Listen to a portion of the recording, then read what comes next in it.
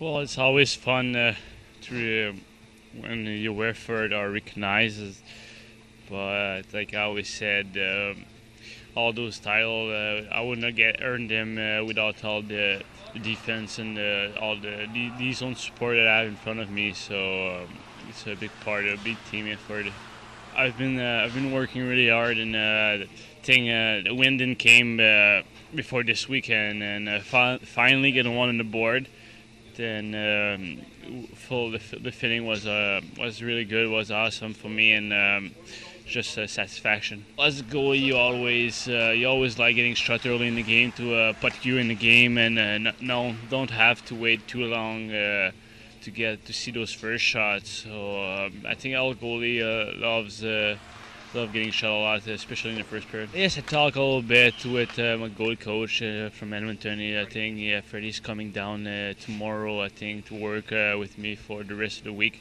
So that's going to be pretty fun, pretty exciting. It's always hard work and always benefit for me. Well, you get worried about a guy not being rewarded for his strong play, so you worry about his confidence. And the first one was a good one for him, and then the second one, he was a difference maker in the first one and a difference maker in the second. So to get two in a row and then be named goalie of the week, it's great. It's great for him. Well deserved. A long time coming for sure, but it's nice to see him finally get rewarded. I think that just only can help a guy's confidence. Despite it being only November and not maybe like a playoff game in April, fitting that he put his arms in the air and essentially a chance to exhale with all that patience of being rewarded.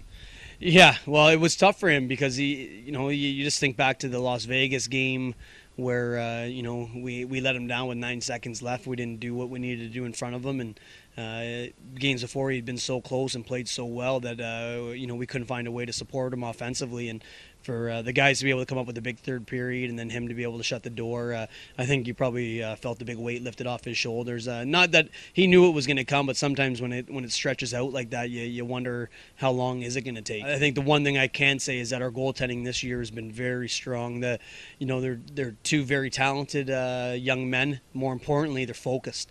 They work real hard. I don't think we've had a soft goal really go in yet, and if it's been a soft goal, it's been a soft goal in their mind, not in what everybody else would deem a soft goal. So I think that's a positive. I think for more than anything, it helps your team feel like they can win any given night. And when your goaltender's making the big saves, but then making all the routine saves, there starts to become a real sense of confidence in him, and guys play loose.